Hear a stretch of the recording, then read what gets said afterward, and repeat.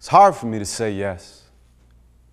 It's easier for me to say next year, when the weather's fine, when I have the money or the time, or the relationship I want, or the career, or the house, or the car, or the watch. Watch, life passed me by waiting for an invitation when the world is greater than my nation or my occupation.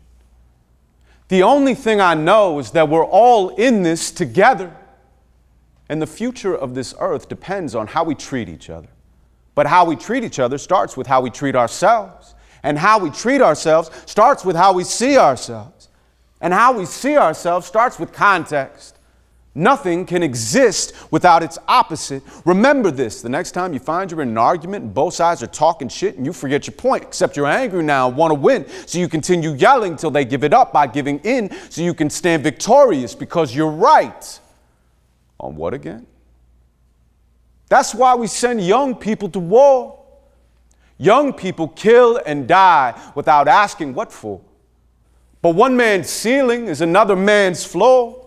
Let's meet up in between, said the ocean to the shore. Hopelessly inquisitive, a mind without a master. I watched the master on a tab of acid, then performed after, and yet my set was an unparalleled disaster because all my poems came out as... Do I laugh on instinct, or do I choose to laugh? Do I ask because I care, or do I merely ask?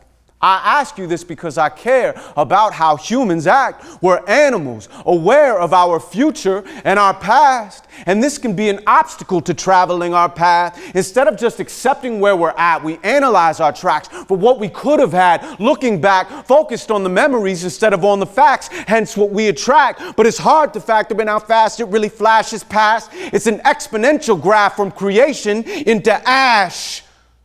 I'm sentimental 1 minute. Then I'm making plans, staking claims, shaking hands, breaking out or breaking in. I have about 1 billion mimes hidden underneath my skin. And they pull my face into this grin or push my wrinkled forehead in. So pour the gin, philosophize, because no one has your awesome eyes. Your view is worth the lows and highs we go through on this coaster ride. Control has got us holding on when letting go could be more fun. Hands up, feel the drop.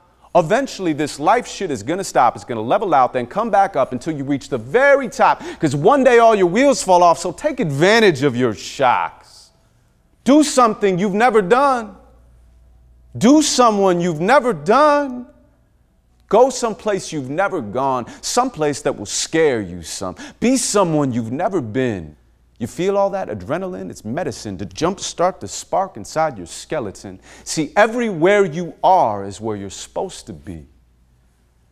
So hopefully, you're hopelessly as lost as me. Because if you're not, you ought to be.